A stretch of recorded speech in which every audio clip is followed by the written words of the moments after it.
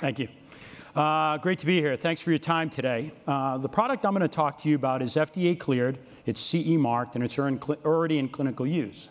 So the reason we're here is we're raising money to globally commercialize the product because there's a real problem in detecting, diagnosing, and treating lung cancer.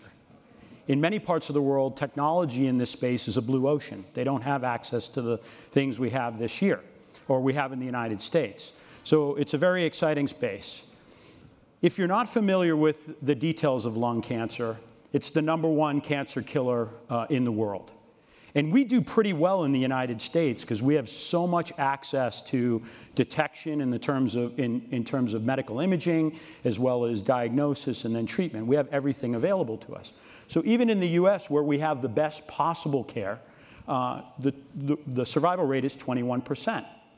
You hear a lot about prostate cancer, you hear a lot about breast cancer, you hear a lot about colorectal cancer. All three of those together don't kill as many people as lung cancer does. So it's a real problem in the United States. The issue in diagnosis is when the interventional pulmonologist or the thoracic surgeon is going after the lesion, they have to conquer two main challenges. And this is true whether they're using a bronchoscope, an electromagnetic navigation system like Varin or Superdimension, or if they're using one of the endoluminal surgical robots like the Auris Monarch or the Ion from Intuitive. The two things they struggle with is CT to body divergence and then tool and lesion. The CT to body divergence occurs when you have a pre-op CT that they use for their planning, and then they're using that to navigate to the image. They can be off as much as 4 centimeters in some cases. So they're struggling to get to the lesion. And the second thing is once they get to the lesion with the movement, they're struggling to get the tool and lesion.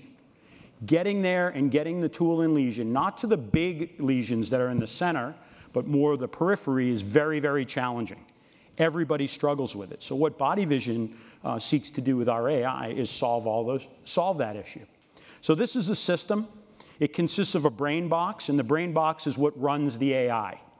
It could be run on the cloud, but the challenge in the operating theater, if you've ever been there, is if there's any disconnection or any disruption to the connection of the AI to the surgeon, it becomes a very stressful situation, right?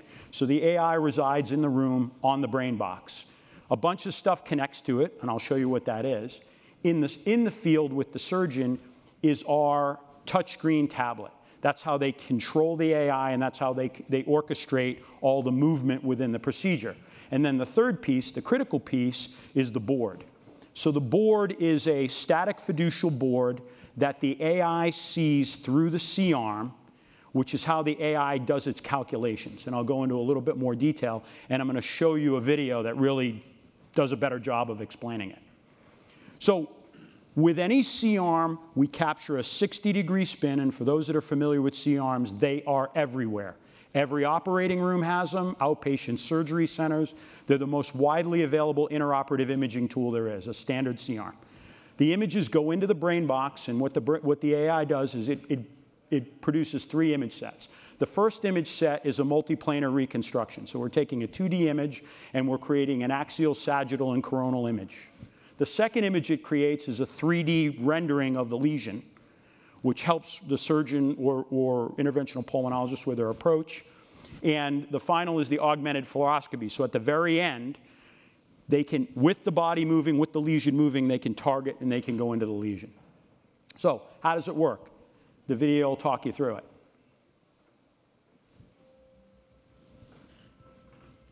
What if you could see exactly where lung nodules are during diagnostic bronchoscopy? Today, it is challenging to diagnose pulmonary nodules because you are unable to see exactly where the lesion is during the procedure.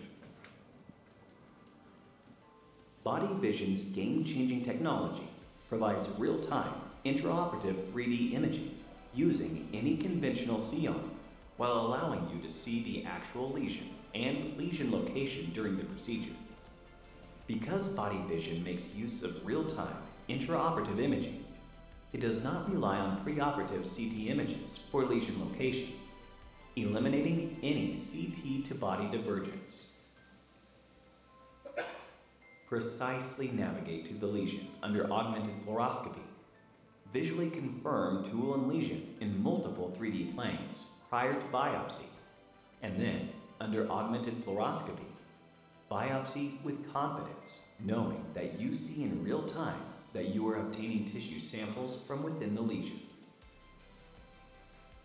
Clinical studies have demonstrated that tool and lesion confirmation prior to biopsy can result in a diagnostic yield approaching, if not exceeding, 90%. So why continue with blind cloud biopsy when with Body Vision, you can employ an image-guided biopsy approach that has been proven to maximize diagnostic yield? With advanced, real-time imaging that is comparable to cone beam CT, Body Vision's intraoperative 3D imaging empowers you to pursue and diagnose lung nodules with greater confidence than you are able to today. Body Vision seamlessly integrates with most C-arms, navigation systems, bronchoscopes, including robotic bronchoscopy platforms, and endobronchial tools. Available as a dedicated intraoperative imaging system for tool and lesion confirmation or a standalone navigational bronchoscopy solution. Body Vision enables you to achieve superior clinical outcomes while generating significant opportunities for downstream revenue.